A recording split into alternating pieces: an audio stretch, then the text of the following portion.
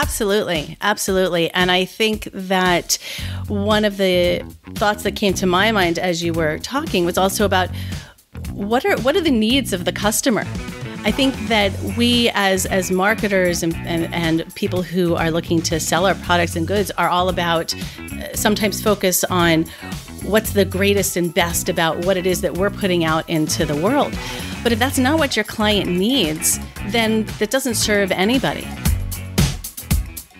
Welcome to How I Made It in Marketing from Marketing Sherpa. We scour pitches from hundreds of creative leaders and uncover specific examples. Not just trending ideas or buzzword-laden schmaltz. Real-world examples to help you transform yourself as a marketer. Now, here's your host, the Senior Director of Content and Marketing at Marketing Sherpa, Daniel Burstein, to tell you about today's guest. 5 years into my career, I got the opportunity to work on communications for high-level leaders in very large corporations. These leaders had thousands of people who reported to them all around the globe. I had a bit of experience under my belt by that point, but let's face it, I was still pretty green. And I wish I had heard the story our next guest is about to share. She says, humble leaders provide more than expertise and direction, and shares a story of working with very senior leaders who she worried would be know-it-alls, but in reality, they needed guidance and instruction from her and others as well, and they sought it out, and they were appreciative of these contributions. That's beautiful. It's just beautiful. And if you find yourself in a similar position, I hope you find it reassuring. That lesson comes from my next guest, who will share the full story along with many lesson-filled stories. I'm so glad to be welcoming Ariel Glassman, Director of Marketing at Sage Communications. Thanks for joining us, Ariel. Thank you so much, Danielle. It's a great opportunity. Thank you so much. So we were talking, you have been in the federal marketing space for 20 years now, and you've worked with small businesses, so you've gotten to wear many hats, so we'll learn a lot of that from your stories today. But tell us, what is your day like as Director of Marketing? A day as a Director of Marketing at Sage Communications looks different every single day. I think working in small business my whole career, Sage is probably the largest of those, and it is just under 50 people strong. And so every day it's marketing, quite honestly, internally and externally. It's making sure that the messages that our clients are looking to get out to the federal government, which is their primary target, are clear, concise, and that we're on top of everything detail as well as wide angle that they need to do. As well as a Director of Marketing, I'm also working to get the word out about Sage. And that, especially in the pandemic world, means getting the message out to the world about Sage, but also marketing to the people who work at Sage to make sure that we stay cohesive and bonded and keep the culture really clear and in focus, so that we can all work together to serve our clients the best that we can. I love that. That internal marketing is something that's all too easy to overlook. And when me and Ariel were talking, she was worried, like, oh, federal government, people are going to be bored. I'm like, hey, when a client has trillions of dollars to spend, it becomes pretty interesting. Well, let's take a look at some of the lessons from the things you made. So we as marketers, I like to say, I've never worked in another industry, but I don't feel like a podiatrist or an auditor or something really makes things. But we get to make things. We make campaigns. We make brands. We make so many fun things. And this is your first lesson. I mentioned at the beginning, humble leaders provide more than experience and direction. So tell us about the story. How did you learn this lesson? Sure. Well, at a previous employer, at a company called Deepwater Point, they were comprised of former senior level executives, both within the federal government and in the industry that supports the federal government. And to a very large degree, marketing to the federal government hinges on the federal client trusting that you understand their goals and their goods and services that you're supplying. And at Deepwater Point, these principals, these consultants now, had 30, 40-year-long careers. And when they came to Deepwater Point, one of my tasks as the marketing communications lead was to take their 30, 40-year-long tales and put it onto one page. And in other types of companies, larger companies, a bio might be fodder for the HR department, or or operations. But for the federal government, it's core to any marketing strategy. And everybody who came on board, because they had these 30, 40-year-long careers, had every reason to have big egos and to lead with it. But these particular leaders were leaders who really led with their heart and with their head. They cared about the mission that they were responsible for within the federal government or supporting the federal government. And it made it really, No, so I think something that was interesting that you mentioned to me, because I've experienced this as well, is, so you've been this big leader, you've been able to do all these things in your career. That's very hard to break down onto a one-page bio. Like, the hardest things I do in my own career are talk about myself. It's weird, it's awkward, like anytime I'm interviewing for a job. So I think that's where maybe having that other person there to help, like, did you interview them to pull it? Like, how did you get to that one-page bio? It's interesting. A lot of times I didn't actually interview them. I think as marketers, we're storytellers. That's what we do. Mm-hmm. So this is their 30, 40-year-long story. And being able to break it down into the most important components, as well as having in mind what is it that they're coming into Deepwater Point to be the expert on. And making sure that we continue to keep the audience in mind, because we were not selling their thought leadership expertise. So it needed to speak to the audience. They might have had a long career, maybe starting out in military and then going into the civilian world and then going into industry. And it was a matter of making sure that taking that maybe 4-page long resume and making sure that we highlighted the points that are going to resonate with our audience. And what I did learn with many of them, because you would think that people coming out of these C-level type positions is that clearly they have a lot to teach. And they've had many, many different types of experiences. I think that what I learned along the way, and surprised me at first, was how much they were not only could learn from my experiences and where I was coming from, but that they were interested in doing so, and they sought me out as a result. I think one thing I've learned from working with these, what I call rock stars of the federal government, which to me either meant I was in Washington too long or that I had just found the exact right place for myself, was that they were all multi-directional learners. And that was a huge lesson for me. It's not just a matter of someone being in business or in government for such a long time that they were the ones who were all-knowing. They not only had much to learn, but were interested in continuing to seek out and learn. And I really appreciated and enjoyed that. That's good. I speak in college classes sometimes, and one thing I tell the college students is, when you're starting in a career, I remember when I started in an ad agency, we were running print ads in the Wall Street Journal is what we did. And so I did kind of start at the bottom, and it's like, okay, have to learn from the more experienced people. But especially today, I think what you said is always true. If you have a good leader, they're multi-directional, they're trying to learn from your experience as well. But especially today, I think this interesting inverse has happened where if you're starting out, a lot more just natively about some of the different technologies and some of the different communication mechanisms that are going on, right? So when I started with print ads, that hadn't changed in, 100 years. But you're coming out now, like everyone starting in college, they know more about Snapchat and TikTok and whatever all these other things are than the most senior leaders. So they have kind of something in their arsenal as well, when they're going in there to talk about it. And a smart leader is someone who wants to learn from them, from what they've picked up naturally. Absolutely. And I think, though, that there's also a balance, because there were many times what I was learning, especially from, I worked with leaders who were coming out of the Department of Defense, as well as civilian agencies, as well as the intelligence community, as we've referred to as the IC. And in talking about technology and using technology, getting people, some of these leaders, they would not touch LinkedIn with a 10-foot pole. And learning from them about how to strike a balance between being able to implement technology, making sure that the government has what they need to function and be the most effective, and at the same time to protect the citizen. And I think that's a toughie.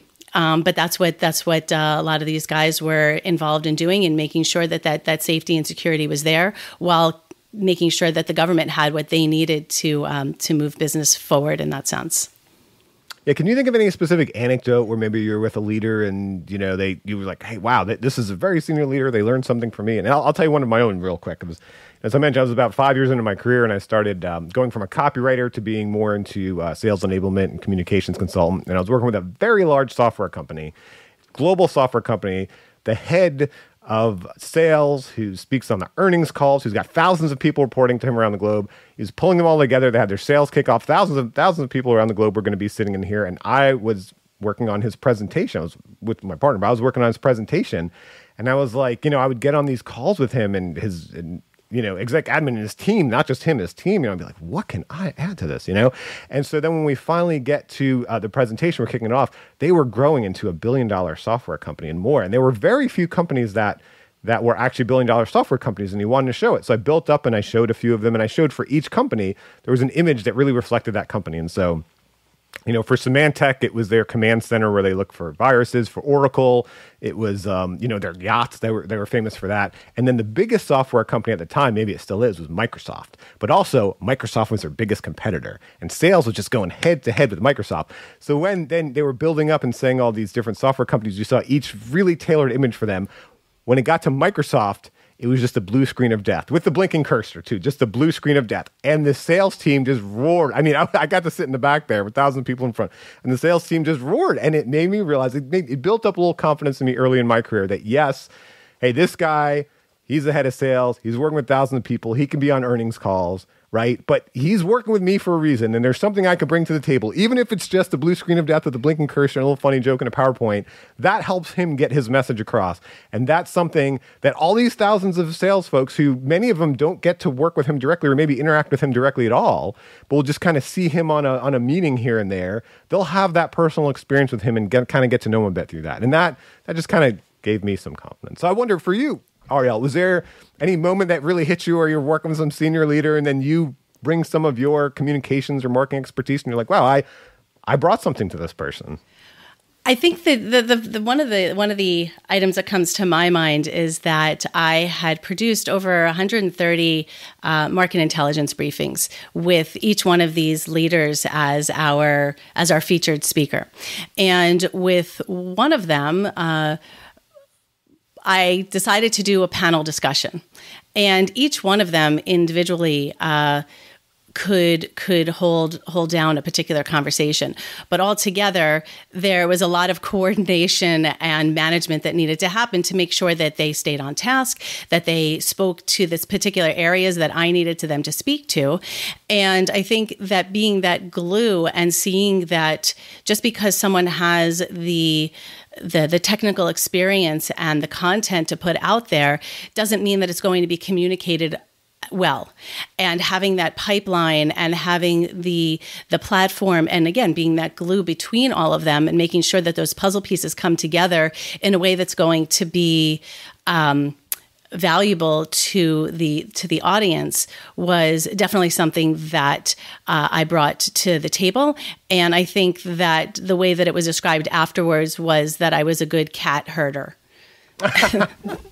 And yeah, I hope that's great encouragement to anyone listening who's earlier in their career has to work with a senior leader. I know it can be intimidating at first, but you've got skills too, and hopefully you're bringing something to the table.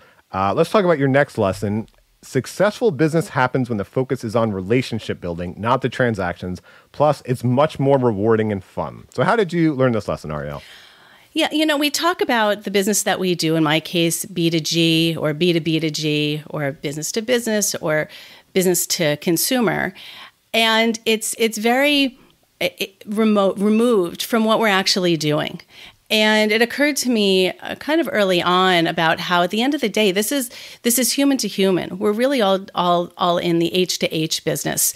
And I kind of came to that in my career. I was working at a company called Network Software Associates. It was a small business. It's my MO.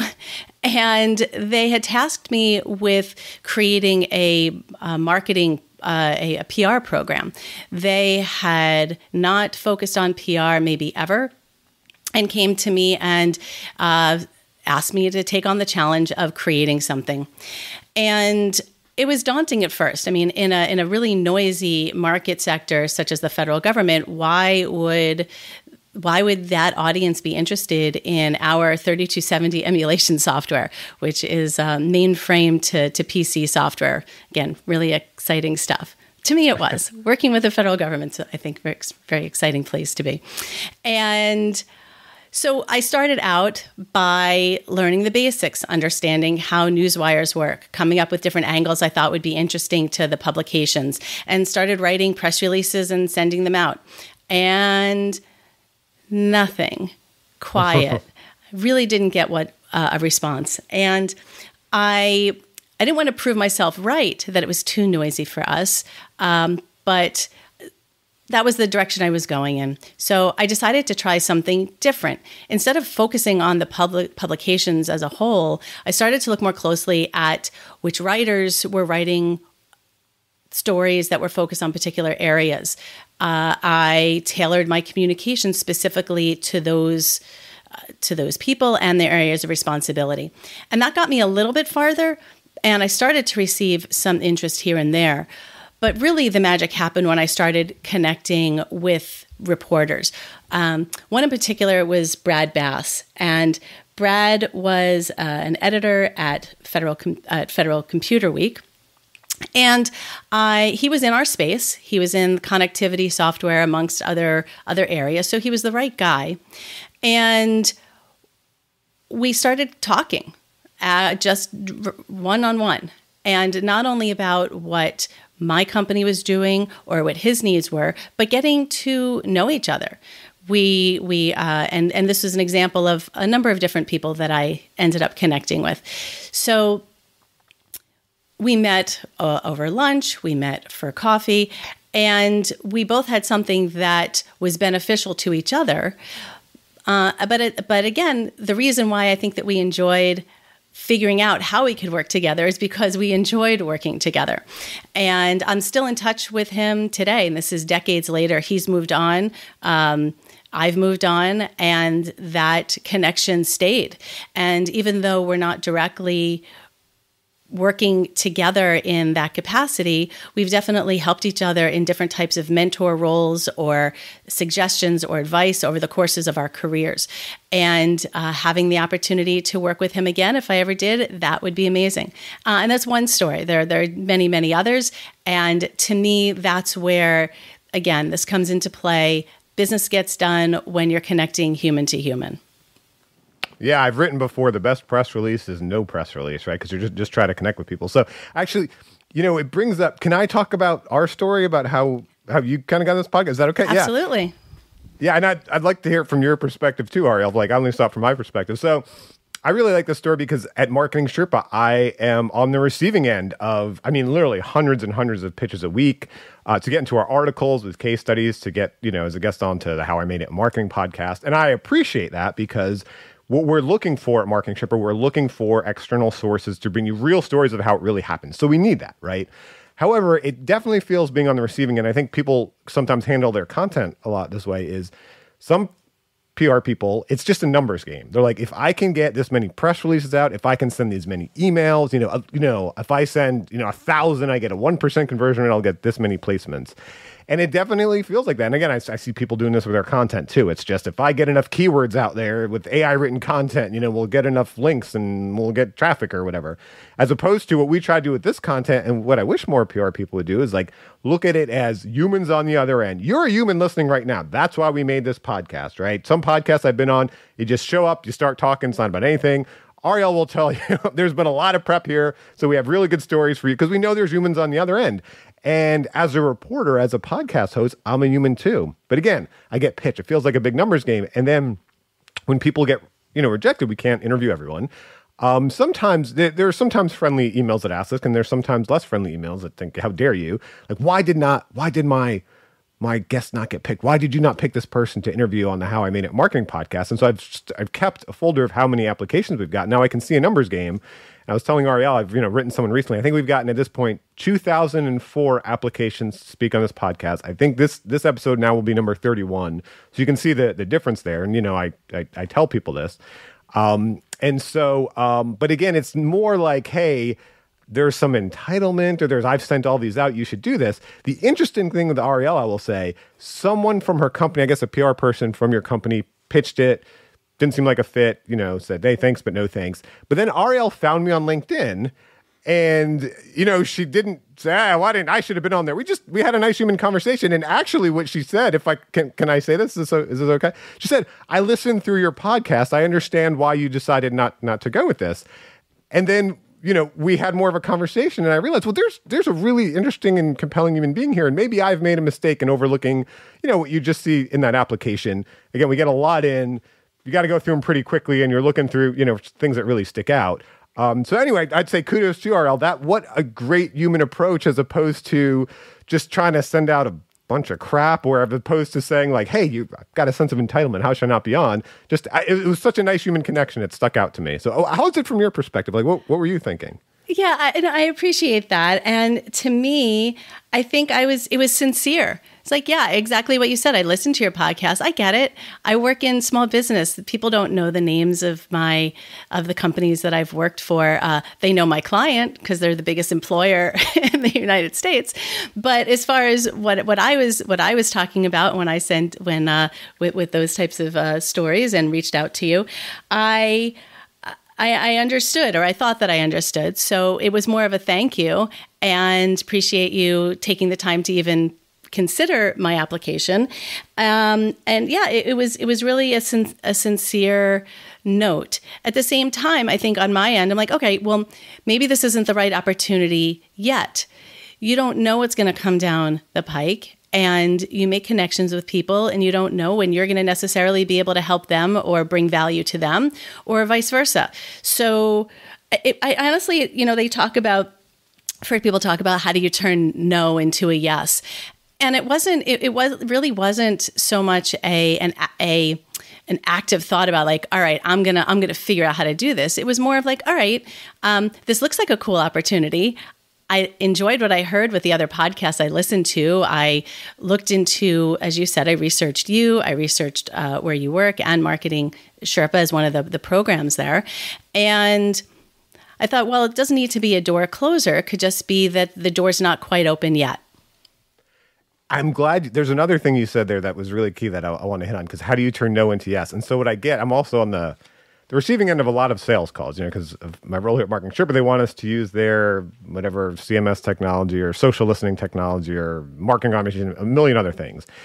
And so when they get the no, it's always, well, what are you using now? And this is how we're better than what you're using now, versus what you did, Ariel, where you said, well, let me learn about this person and just have a connection and maybe we can add value to each other over time. And that's a great example. Actually, just last night, it was yesterday, I was having a discussion with our CEO, Flip McLaughlin, and we're talking about, we have a free digital marketing course. We're building out these workshops, these build classes where we work more directly with marketers, where they can get some like hands-on work and some of the tools in building some of these things. And there was a specific type of vendor we're thinking about and looking for. And I said, hey, and it popped in my head. I had been on this guy's podcast, I don't know, however long ago. He had reached out to me. When I looked in the email, it was actually like 3 or 4 months ago. He was wanting to give Marketing Sherpa some of his free service in exchange for us doing a case study for him, which it didn't work out. We weren't looking to do that.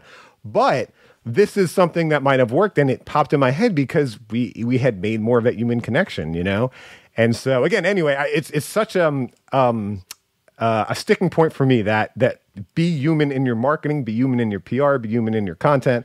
I see all of these AI and machine learning tools now that it just seems that people feel like they can flood the market with content, with whatever. They can just send enough emails. They can do enough programmatic advertising. They can have enough AI written blog posts, and that will work. And so the other thing that, because I want to get on the second half of what you said here, you said, let me make sure I find it, and I want to get it exactly right. You said, plus it's much more rewarding and fun. Because I want to hit, it's not just a success. I like dealing with other human beings. You mentioned, Ariel, you worked at home way before the pandemic. One thing working at home now for me, you have less of that human connection. Sometimes you go to events now with COVID lifting. But like, is this it's just a chance to have human relationships as well, right? Absolutely. Absolutely. And I think that one of the thoughts that came to my mind as you were talking was also about what are the needs of the customer?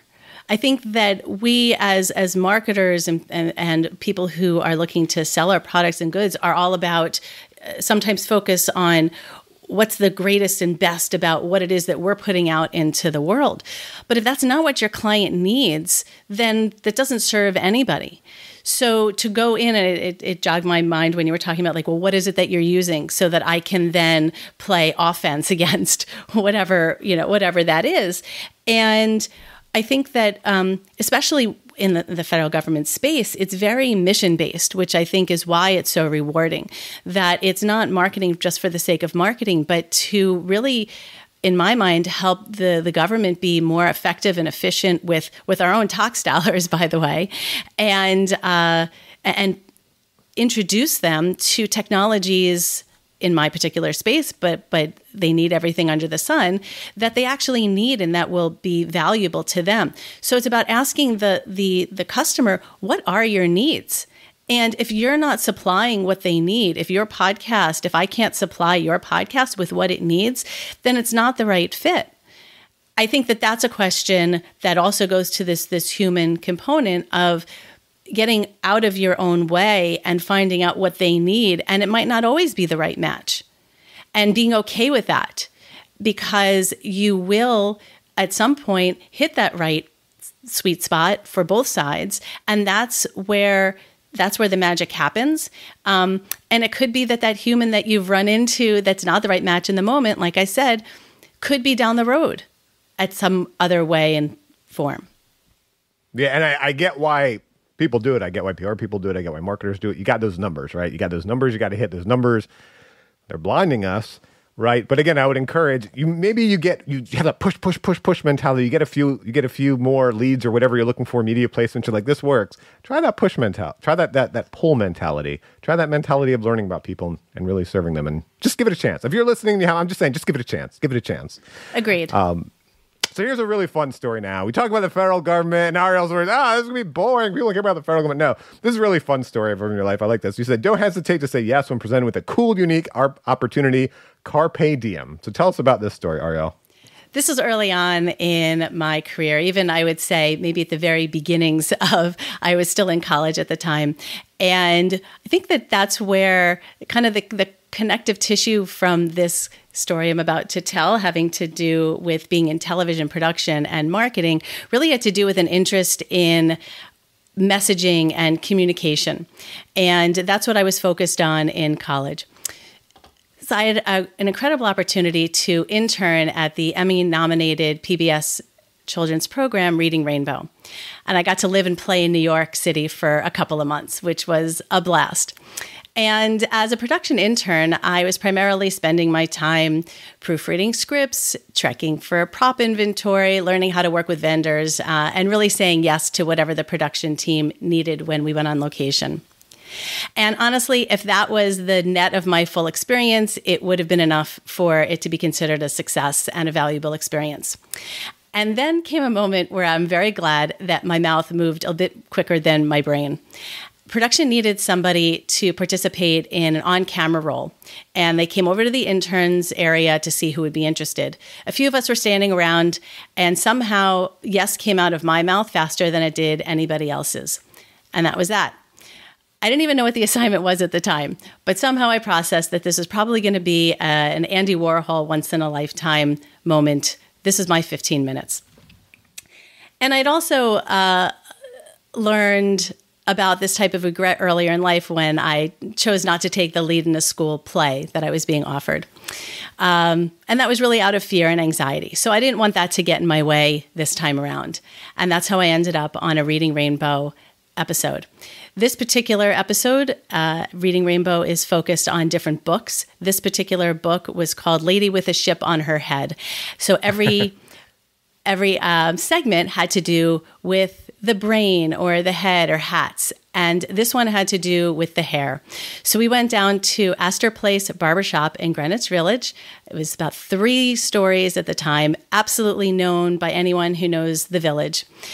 And I allowed this stylist to create an outrageous hairdo that involved 16 ounces of strong holding hairspray to hold my hair up in 5 spikes. Think like the Statue of Liberty. Okay. And it was covered in red, white, and blue and green dye. And at the time, my hair was probably below my shoulders. So it was quite a do. And absolutely a memorable experience. And had I hesitated, someone else would have been in that chair, and I would have, again, missed out on a unique opportunity. The thing I love about this story, well, first of all, now, thank you. I've got that Reading Rainbow song stuck in my head, that Reading Rainbow theme song. If anyone's watched the show, they'll know. I'm not going to sing it, but they'll know the song. But no, the thing that I really related to from this story is, when I got into content marketing and inbound marketing, my background had been more of traditional outbound marketing. And I really thought that's all there was, right?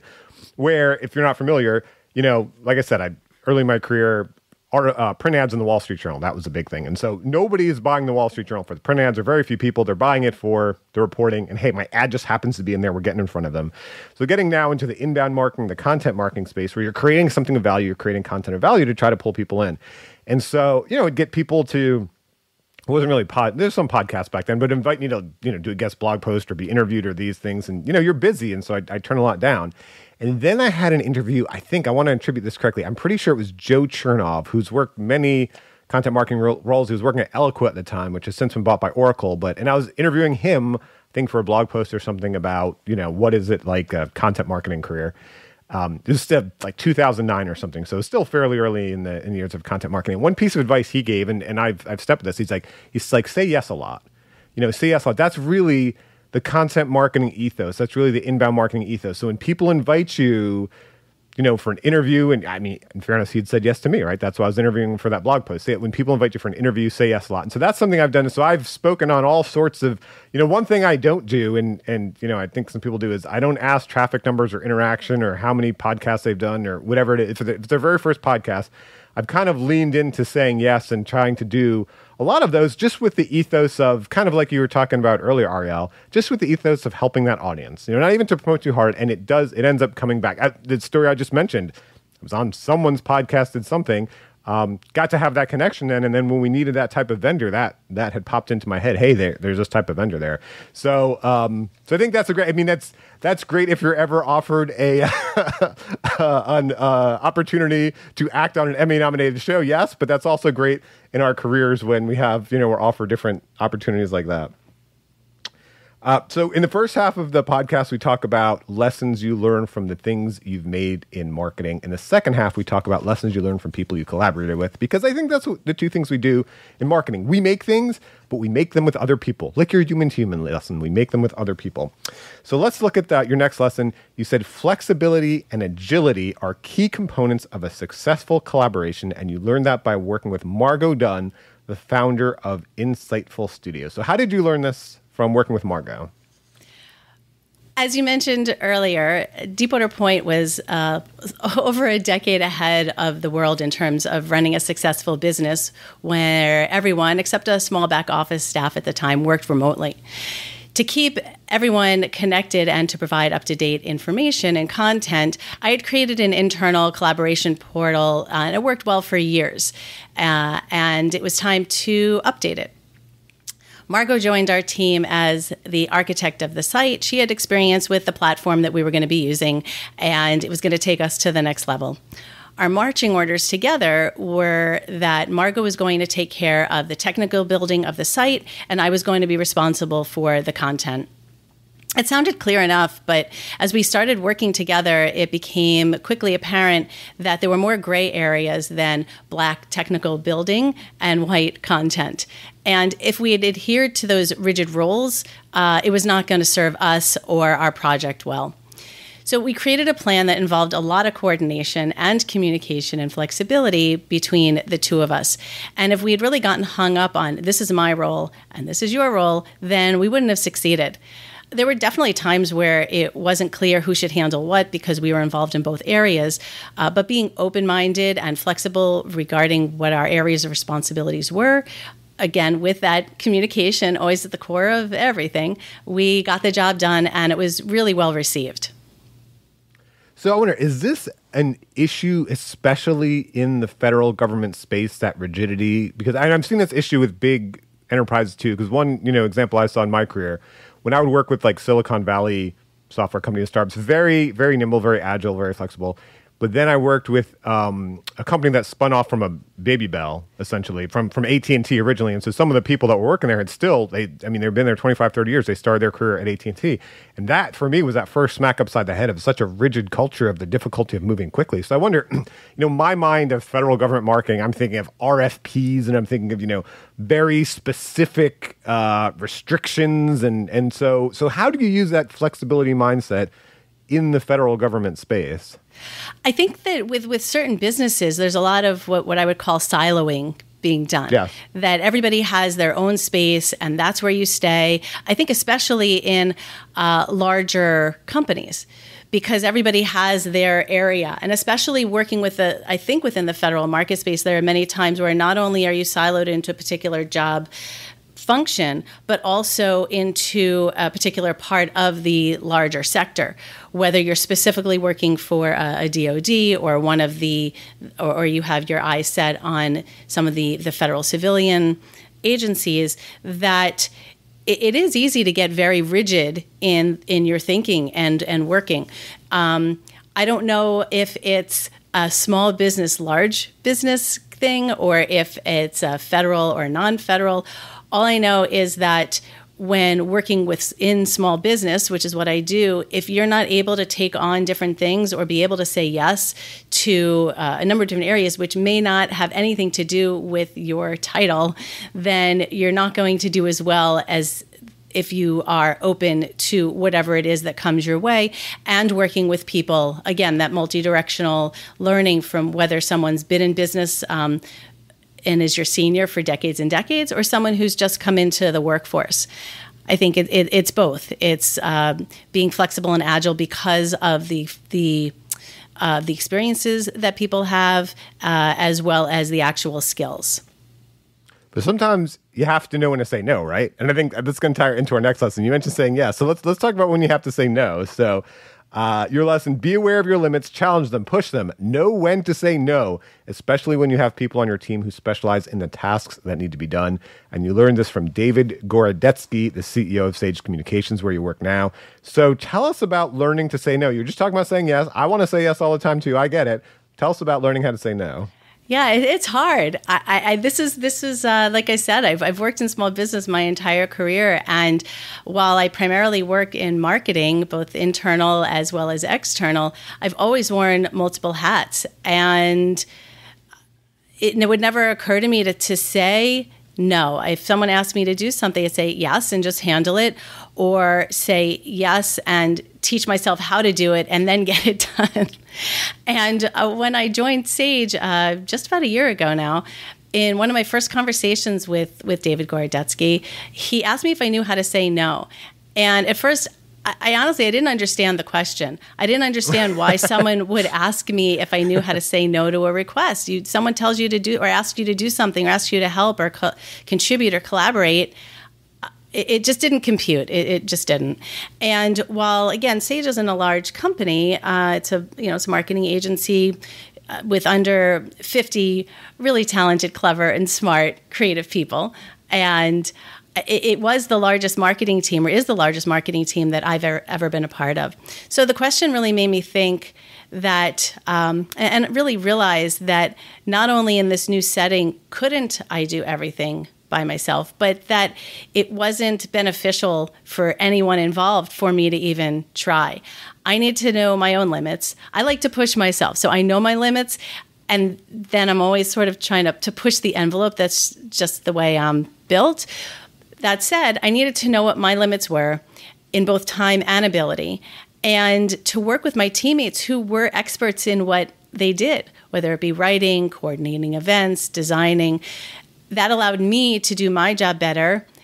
It allowed me to balance my own time and attempt to stay a little bit sane. And it also allowed me to bring the best value that I can to my clients.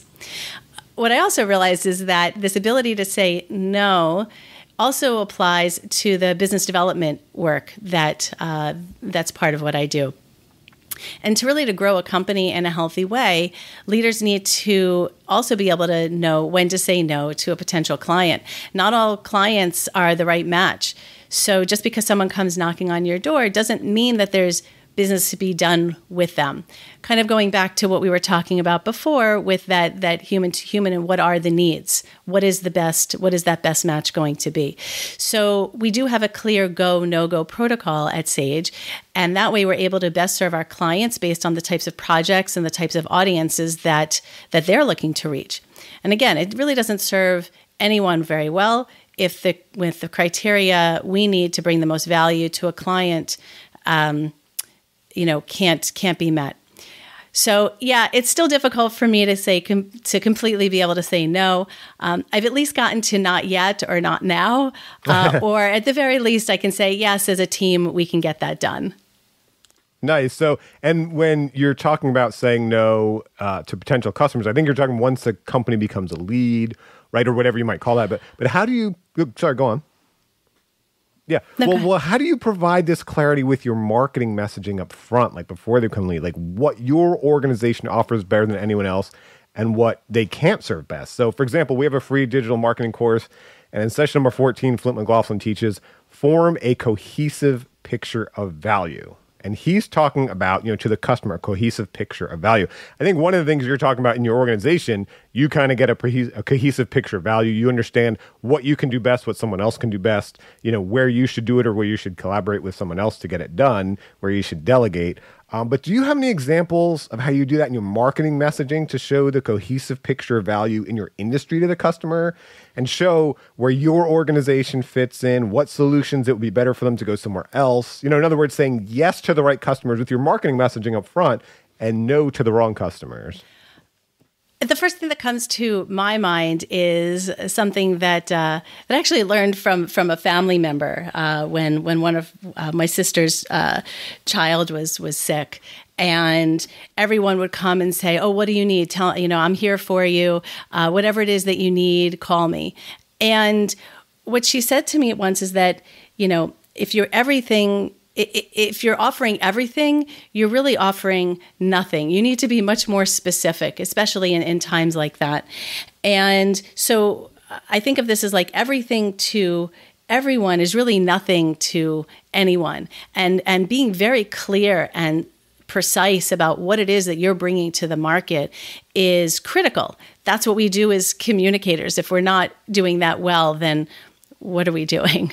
And I think that having that clarity of we're experts in a specific space, in this case, federal, and even more specific than that, if there's a Venn diagram between the two, while we do work in it's not only tech, much of what we do is that connection between the federal government and the different types of technology solutions that they are looking for, and making sure that comes out in all different ways, shapes, and forms when you are going to market. I think less is more, and being able to hit those points over and over again for that clarity will bring in the clients that we can say yes to more often than not. And likely that you can more profitably serve, that you can more successfully serve. I mean, those things too. You want to get the right clients so you can have success, I would imagine. Yes, I agree. Absolutely. Well, so that's good on a marketing level. Like when we talk about, the essential value proposition question you should be answering as a company is, if I am your ideal customer, why should I choose you over any of your competitors? And so that key part not to overlook, sometimes people focus on the why. Well, let me give them all these answers. It's the, if I am your ideal customer, focusing on who is that ideal customer and how can I message to them and be clear when someone is an ideal customer. But you also, when you're talking about saying no, on a personal level, on a level of working with your coworkers, or it also got me thinking. Sometimes I take the improv approach, the yes and, you know what I mean. So it's not necessarily saying no. Or here's my interpretation of the improv approach, and I could be interpreting it wrong. Yes and I'm saying essentially no to the thing they want, but yes and to the thing that I need. So as I mentioned, Marketing Sherpa will get pitched just hundreds and hundreds of pitches every week.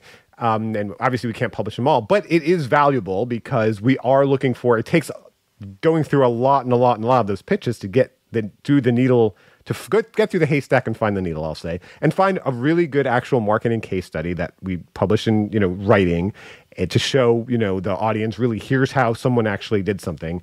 And so what I'll do when I get all those pitches, I never ignore press, even if it's just a mass press release or anything. I never ignore that. I just have a response I send telling them what we are looking for. So I don't say no, I say yes, and here's what we're looking for.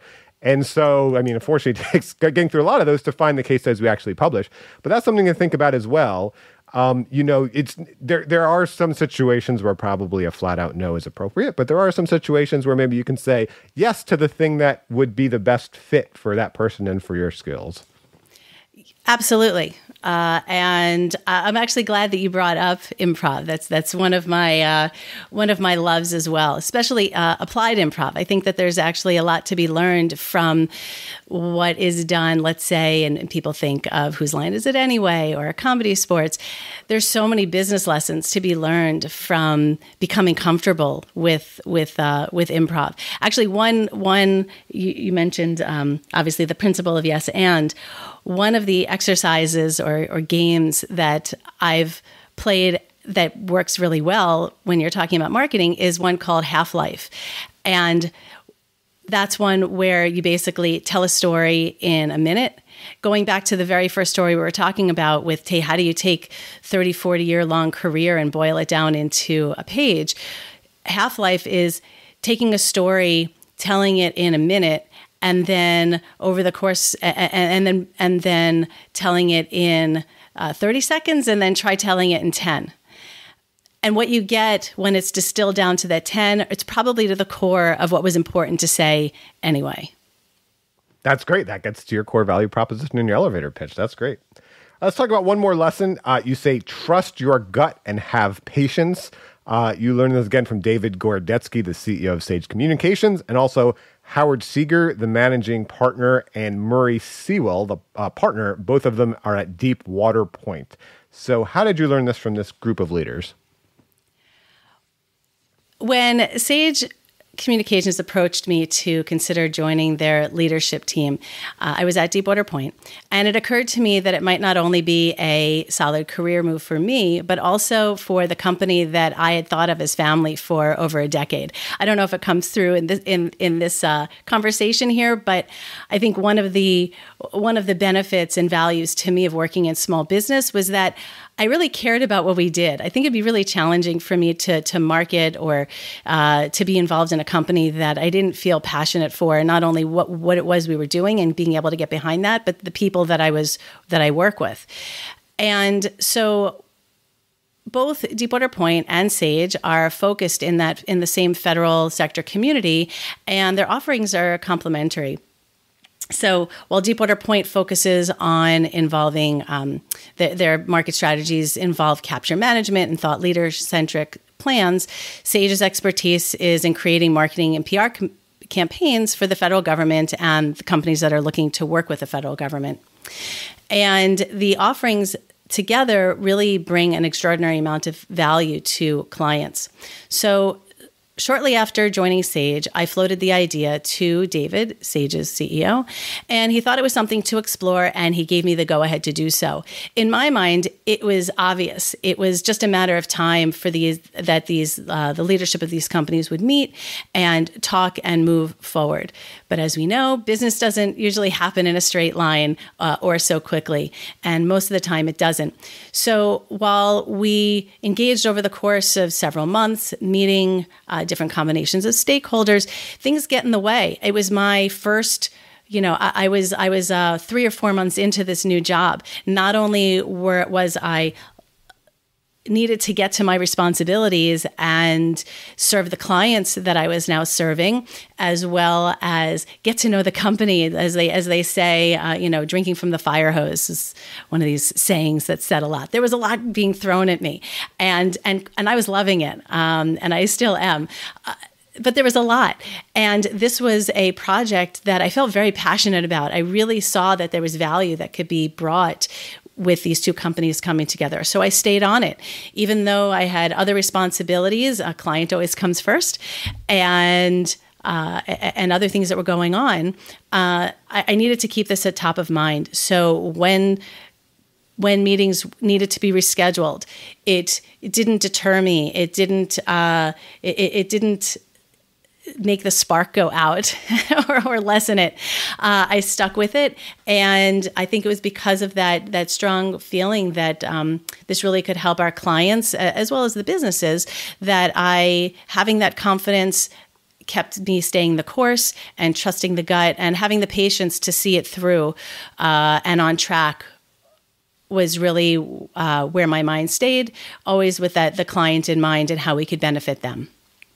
Well, I think to have patience is such a key lesson. I think it's just gotten so hard today, especially as digital has grown, things move so quickly.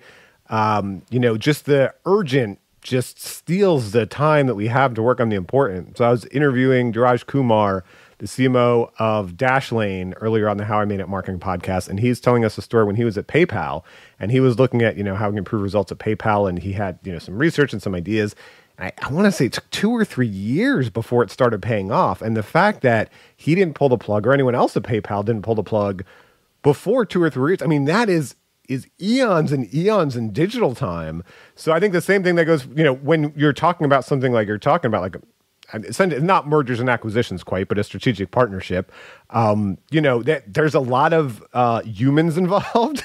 There's a lot of process involved. There's a lot of branding issues involved. So if it's something that truly has value and figuring that out on the front end, staying the course, because it can be easy to shift and have a new strategy, pivot every 3 months. I have a friend who likes to joke around, what's our long-term strategy this week? Yeah, that's fair. A forward-thinking looking. So was there a moment there where you were like, oh, the urgent was pulling you in? Like you said, there was a client, there was this, there was that, and you're like, you know what? I got to step away. I got to take 30 minutes and call someone or have a lunch or do something to just keep this ball moving a little bit more so we don't totally lose it. I definitely old school didn't put a Post-it note right on my monitor to keep it front and center. Nice. I also think that it goes back to what we were talking about before with this human to human. Life comes up too. So yeah, we all get busy in work, but some of the reasons that things were rescheduled are because of life issues and happenings in multiple people's lives.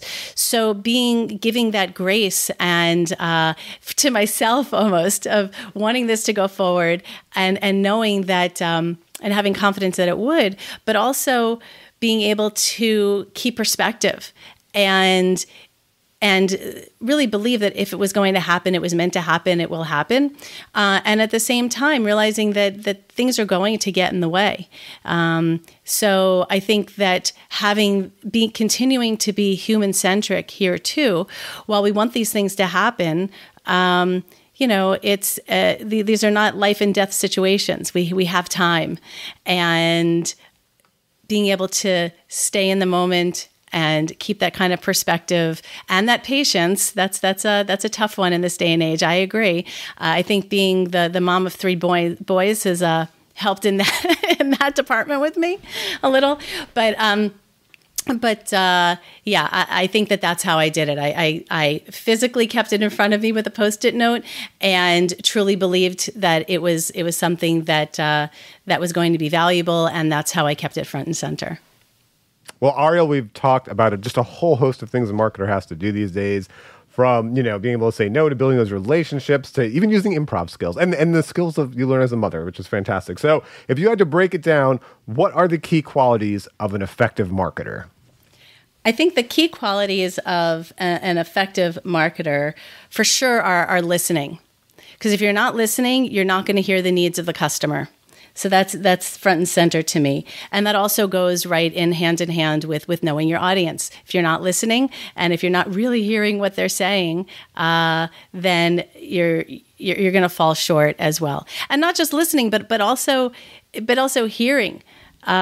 You can listen and then go right into your pitch, which speaks around what it is that maybe it is that what you've just heard. So I think that always resonates very strongly with me. I think as marketers, you have to stay curious, asking questions, and then asking questions about your questions. I don't think it's ever a wrong way to go, as long as you're not asking the same question 5 times in a row. And being open to new experiences, new people, learning from those who might be similar to you, and for sure learning from those who are not. Well, Ariel, it's been great listening to you today. Thank you for joining us. Thank you so much. This has been so fun, Daniel. I appreciate it so much. And I'll take Ariel's advice. We want to listen to our audience too. If there's a way you see for improving the How I Made It in Marketing podcast for you, just email me at editor@marketingsherpa.com, editor@marketingsherpa.com. And thank you for listening. Thank you for joining us for How I Made It in Marketing with Daniel Burstein. Now that you've gotten inspiration for transforming yourself as a marketer, get some ideas for your next marketing campaign from Marketing Sherpa's extensive library of free case studies at marketingsherpa.com. That's marketingsherpa.com.